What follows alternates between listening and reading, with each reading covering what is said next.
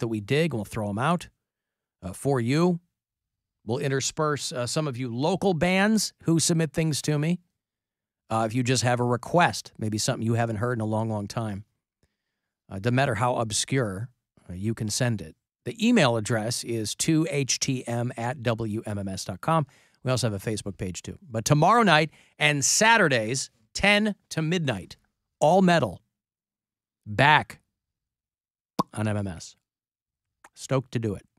You know, we have a lot of bureau chiefs in the great state of Maine, and there's always big doings in Maine. I think a lot of people forget them because they're up there at the tippy top. But, you know, we have Scott in York, Maine. We have a bunch of people in Portland, Maine. That's a college town. And someone with vegan license plates, like, I shouldn't say vegan license plates, somebody who is vegan and had Vanity license plates, had them approved and then removed from the state of Maine. They gave them to him, and then they took them back, which is bad news if you're a vegan, because as you know, vegans can't stand for you to not know that they're vegan. So they'll have a Vanity license plate, or they'll have stickers all over the back of their car, or whatever. But this is just patently unfair. Guy gets a Vanity plate that says love tofu. LUVTOFU. Now, first off, it's misleading because nobody loves tofu. You tolerate tofu, but obviously it's be impossible to get tolerate on there. So LUV tofu. State of Maine says that's fine. You know, we've all seen these lists of Vanity plates and combinations of letters and numbers that for whatever reason, states will go, nope, can't have this. And some of them are pretty egregious. Some of them are very obvious why you can't have it. Others are really silly. And they told him that they were going to rescind his Vanity plates. Is it too close to I love to F? Love to F you is what they, and he's like, I love tofu. He's first of all trying to convince him that he loves tofu. So maybe they were just figured they were doing him a favor. But he's not alone. They've recalled almost 300 plates that they initially. See, I think, first of all, the list is dumb. Just the initial list is really, really stupid. If maybe there's something rather than, they're looking at this the wrong way, rather than trying to be the arbiter of what other people might think is offensive. If somebody has a Vanity plate like that in any state, just charge them exorbitantly more for it. Just say, you can have that. You can have, I eat whatever, you know. But it's going to cost you $500 or whatever. They go, let's see how much you want it. Because it's arbitrary. Who cares? Even if it's an appropriate or even if it's an offensive Vanity plate, who cares? Who gives a rat's ass? People care. People get worked up over dumb things. So. Yeah, they do, but I don't care about that either. Like if let's say I have a Vanity plate and somebody finds it offensive. That's got nothing to do with my life. They should cost you find it offensive. Well, that you find it. I don't care if you find it offensive. It's my license plate. It's not your license plate. I'm offended by your Jesus stickers. How do you like that? I'm not telling you to take them off your car because it's your car. But this guy's one of 300 people who had his Vanity plate removed by the state of Maine. He was offered another license plate, V3GAN. Still, everybody would still know you were vegan. That's the most important part. But he said, nah, I'm done with the Vanity plates. So he opted for a random one.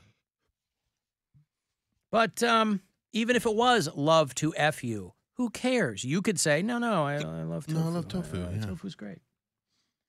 But listen, and just think of all the revenue you could generate for these states.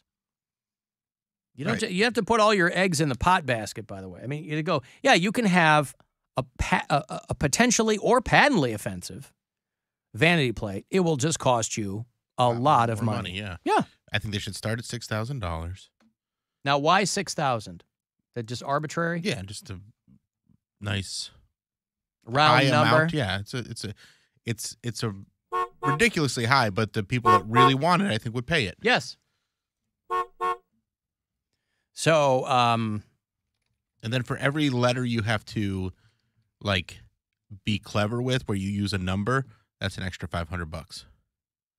oh, if you mix it up, you have Yeah. to. Yeah, okay. Like the V3 GAN, that's gonna be $6,500 because you're using 3 instead of an E. You know, in Ohio, they rejected about 800 ideas last year, from MURD3R, clearly trying to spell murder, to UGH, FML, to Antifa.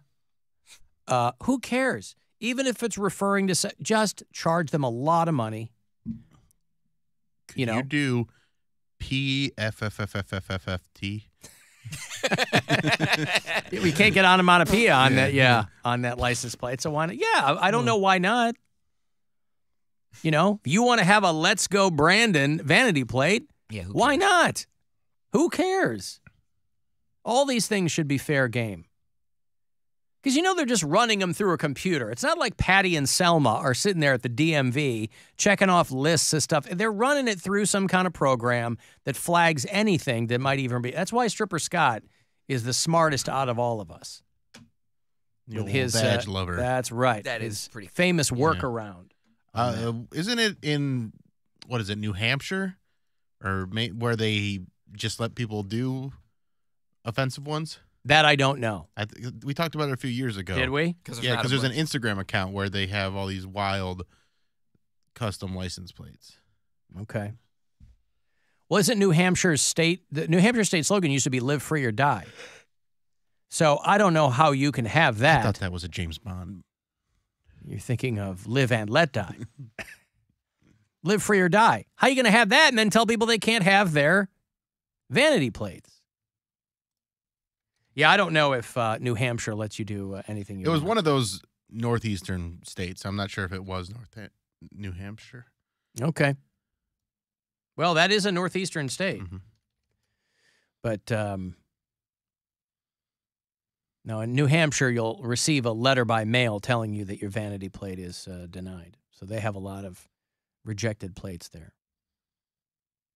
Pro 420, PRO 420 got rejected because it's a reference to marijuana. Who cares?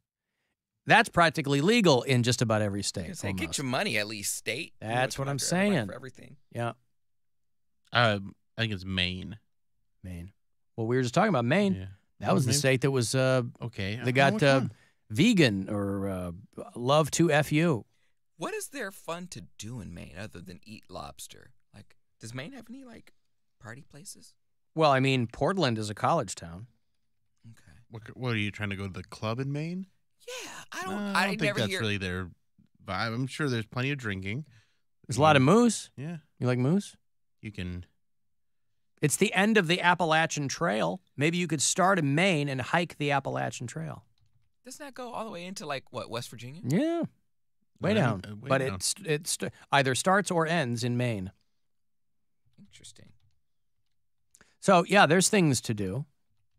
Hey, listen, Maine is making. They're throwing it out at all the LL Bean stores. By the way, Maine is making lobster lotion now. So you know, one of the most important things I can tell you is to moisturize. Bill knows this. I know this. You got to moisturize. And Maine's lobster lotion is now getting rolled out at all the LL Beans. So think about that. Have you ever noticed, everybody focuses on the lobster shell. Have you ever noticed how supple a lobster's skin is? If you really get in there, oh, come on. So LL Bean stores are going to start selling lobster lotion.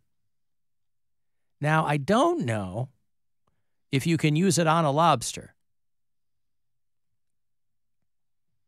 But there is a protein in it that helps lobsters heal wounds and regenerate claws. Mm-hmm.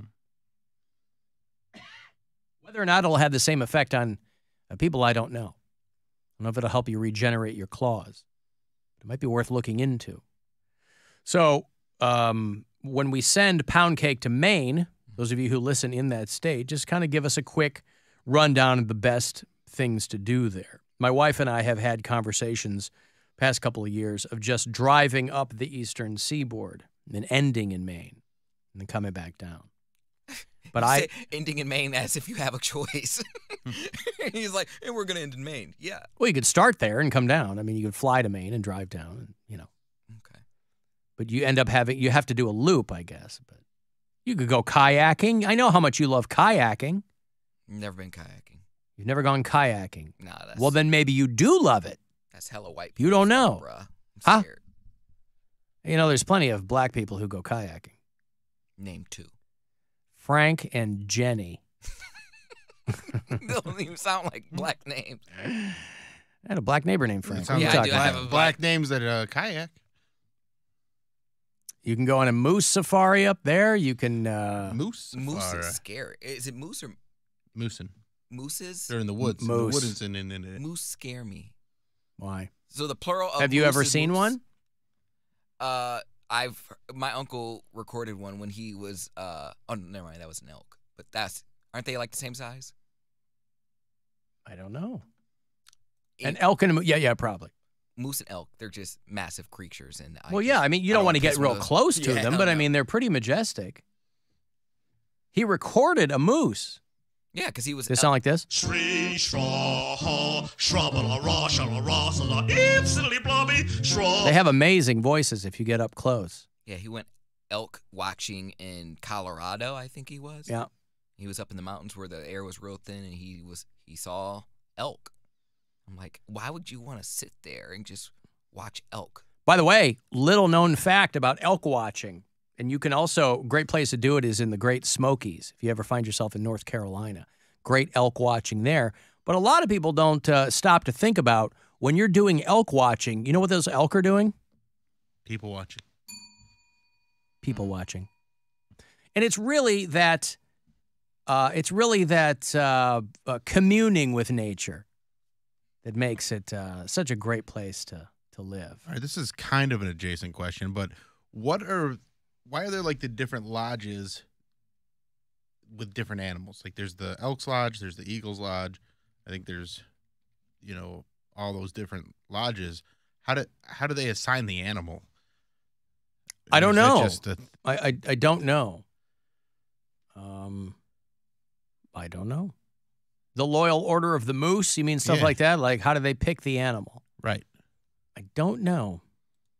Do they ever change the animal? I don't know. Do they ever bring one of the animals in to hang out? Hey, here's The Elks Lodge, they're like, here's "Well, it's elk Bertram day." the Yeah, Moose. Yeah. no, I don't know. Couldn't tell you about that. I know there Put it is. out there. I know there's a town in Curious. Illinois called Moose Heart, Illinois, and that's where the Loyal Order of the Moose is based. That's where their headquarters is. So maybe they just named it after the town, but I don't know. That sounds likely. That might be a little bit too easy of an explanation. The Elks Club began as a social club in New York City. Boy, think about that, because it's kind of associated with kind of maybe more rural areas sometimes. But Elks Club began in New York City. Well, maybe when it began, New York was still kind of rural. But in order to become a member, you had to believe in God. That was a prerequisite for membership. And Do the elk know that? It's named after me, but I can't be in because I don't know what God is. It would be really cool if the elk was what they thought was God. Like they ended up just worshiping the elk. Almost like Hindu with cows. Well, cows are sacred, yep. Sacred, but yeah. like if the They're elk not is gods, sacred but to they're the sacred, yeah. Yeah, I don't know.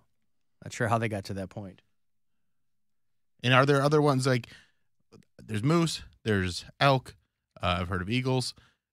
Are there like rat lodges? Are there muskrat lodges? I don't know about that. Raccoon lodges? Muskrat Susie, Muskrat Sam did the jitterbug out in Muskrat Land. I don't know.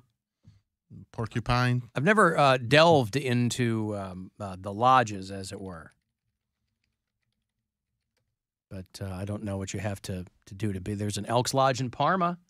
Maybe we have some Parmanians who can tell us how things work. But I don't know. We got our after hours line up and running again. You'll leave us voicemails 216-986-8903.